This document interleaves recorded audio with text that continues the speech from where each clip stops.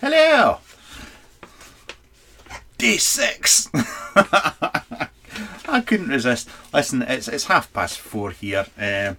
That's me. I'm almost through my day. Once again, yes, I was, but do you know, I had a lie-in with my good lady. Got up, sat and watched some telly. Anybody else watch Shetland? It's a good programme, and anyway, that's by the by.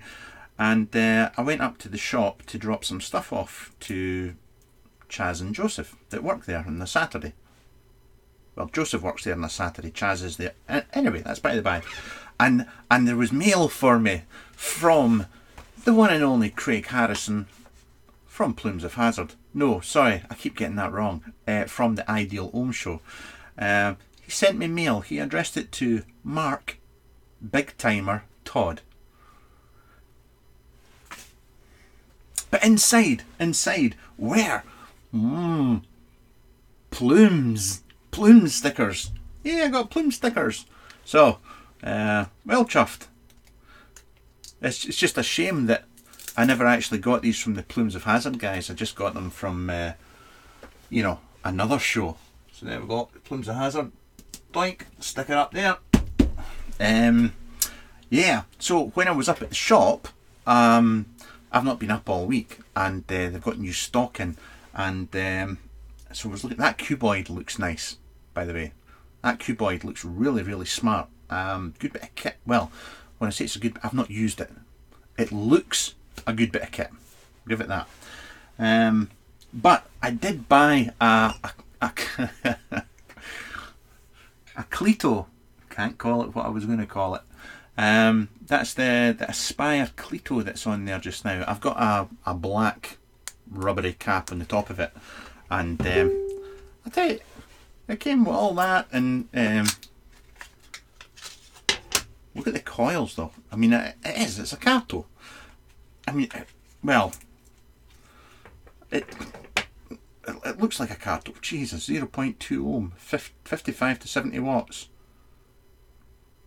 The size of this thing. Actually, I'll do this properly. Hang on a second. Bear with me till I go back to my reviewing days. Look at that. So that's basically, that's it. The coil and just a bit of glass around it. And like I said, this bit's, I've got a wee rubber cap on there. It comes with different coloured ones. Spare glass tank as well, and I know now I paid, you know, 20 quid. 20 quid. This is the airflow is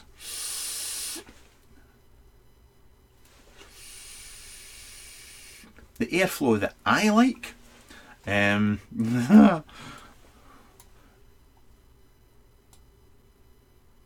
That's when I like my airflow on this tank, right there. So I'm at, what am I at? 25 watts. Oh, I'll bump it up to 30. Living the edge.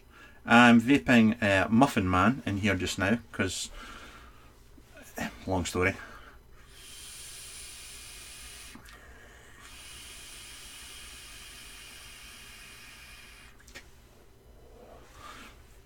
That's 40 to 60 watts it reckons that'll take. Let's pump it up to 40 watts. See, I'm not a fan of that. I mean, I know is that the recommended range they put on that? It's kind of like saying to folk, you have to put it to 40 watts. Well, you don't have to put it to 40 watts. That's another little rant. Am I miserable bastard this week or what? Forget numbers. I keep saying this to folk. Forget numbers. When it comes to people come into the shop and say, what wattage should I use this at? There's no such thing. Go down low.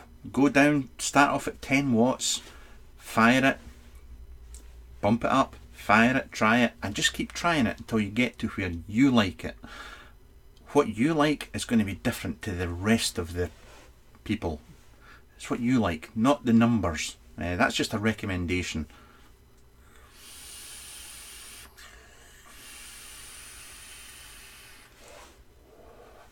Jesus Christ, that's actually quite nice. Right, let's try this fully open.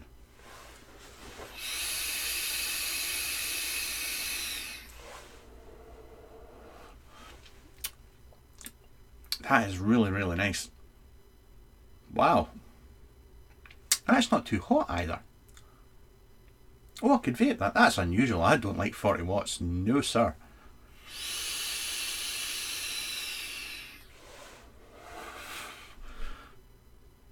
Boo. Focus stance. Focus. Focus. Oh, that's it. I've broke it now. There we go. So, the VT133 with my PO sticker on it. I really, really like this. I've been using this non-stop since it arrived. The only concern I had about it was the buttons. Like, it's not. How now, brown cow? Right. No, I'm trying to find a run-of-the-mill. Right, there we go. On my Darwin, you've got that kind of switch. You know, MyTech type switch. It's kind of what you're used to. The kind of solid, chunky, clicky type switch. This is on this. It's just a tiny wee throw on it, and it's actually quite small for a fire button. Do you know what? Yeah, that's good. And like I said before, that I think the only thing that it does puzzle me is the finish on the inside there. That does. I don't know, because like this is 0004, so maybe this was a pre-production type one. I'm not sure, but very, very good mod. For the money, I would buy that for around the £100 mark. DNA 200 board, 133 watts. Yeah, like that. Now, I'm gonna tell you a story. Fluff up your pillows and prepare to be bored.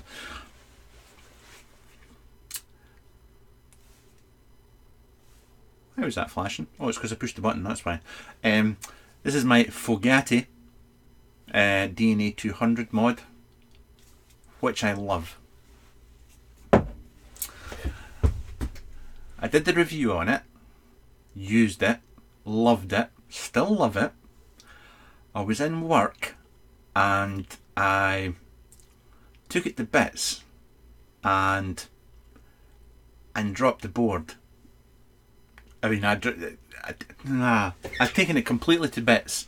I was mucking about with it, and I was basically showing off and saying, yeah, you can take it to bits, and it's this and it's that, and it's great. It's a really, it's not cheap, but it's a bloody good mod, and the customer service is excellent.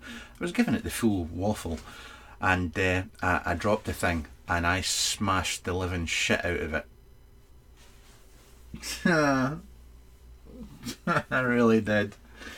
So I emailed Dave Fogatti and said, hello, I'm a dick, and I sent him the sled back, and he put a new board and a new screen in for me, which arrived back this morning, and I promptly fitted.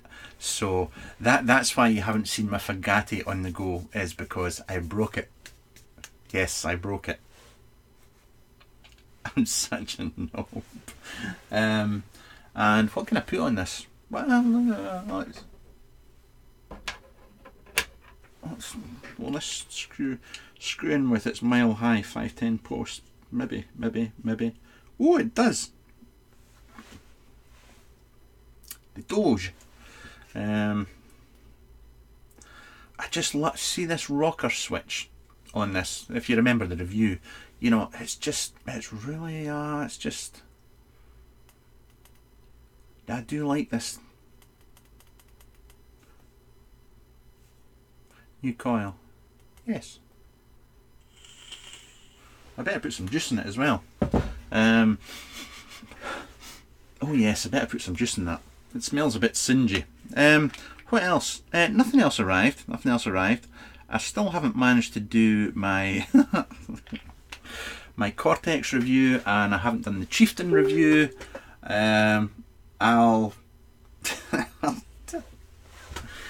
Do you know, I'm actually enjoying just coming out to the shed, just sitting chilling out, farting about and just recording this little 10-minute stuff.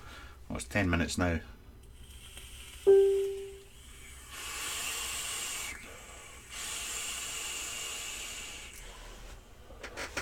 And I'm out of focus again. I think Hong got a Doge as well. I'm sure I saw. Why is my Cortana? George as well, I'm sure so far, is my Cortana on. Huh? What just happened there? Yeah, go Windows 10. My for some reason it picked up my Cortana, started talking away. So Cortana has decided that I said George as well, I'm sure so far, is my Cortana AM. Stupid program. Anyway, and he said he wasn't getting much flavour out of it. I'll disagree in that one. Maybe it's just his build because he just got it. I did have to try a couple of builds in this to get it going well.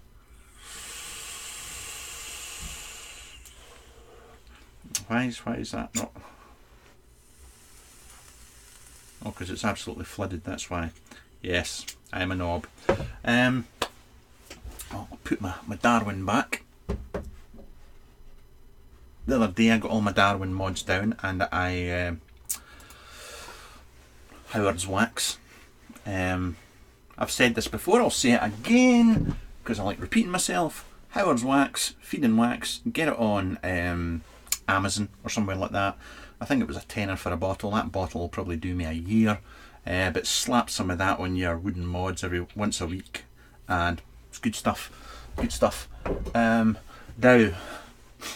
I was going to do a public service announcement. Back in the day, many moons ago, this goes back to things like the bing. I'll put that in silent, my apologies. Back to the early GG stuff, when you first had adjustable airflow control. When you have a tank and you close the juice flow control off, okay, and you fill it, what you used to do with like the old Penelopes and stuff like that was you would fill it with juice and you would just put the top cap on halfway just so that the seal had been made. You turn it upside down and then close it off, and then you would undo the juice flow control a couple of turns and then turn it back.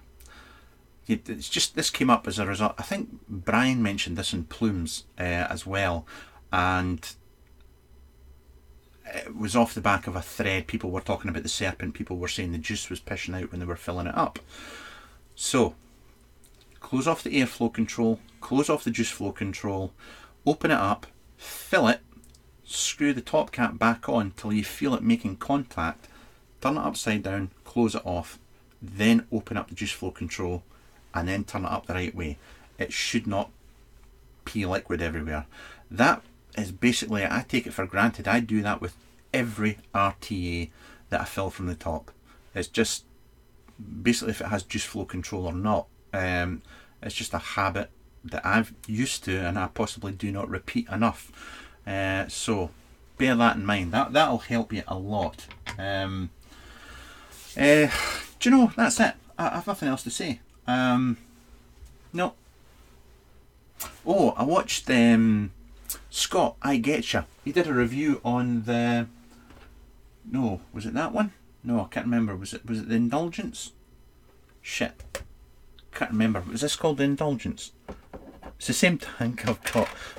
The Indulgence. This big beastie, he did a review. Go and watch it. It's a very good review as always.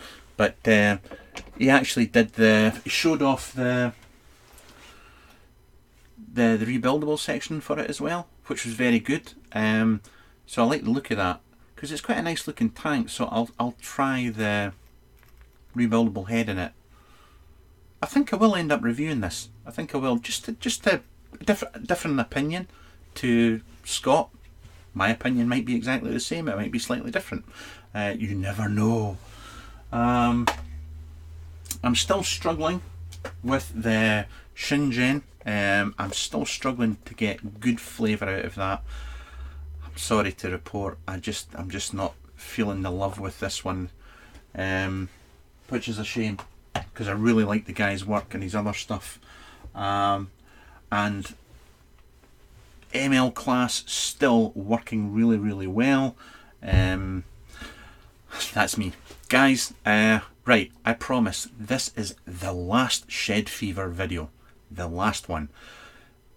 Back to normal reviews, weekly vlogs and all that kind of stuff. Thank you so much for bearing with me through all this carry on. I am a gibbering shite and I can only apologise. Well, I don't apologise for that.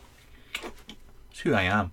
And thank you for all the feedback on my little rant on temperature control. It's nice to know that some other people feel the same way.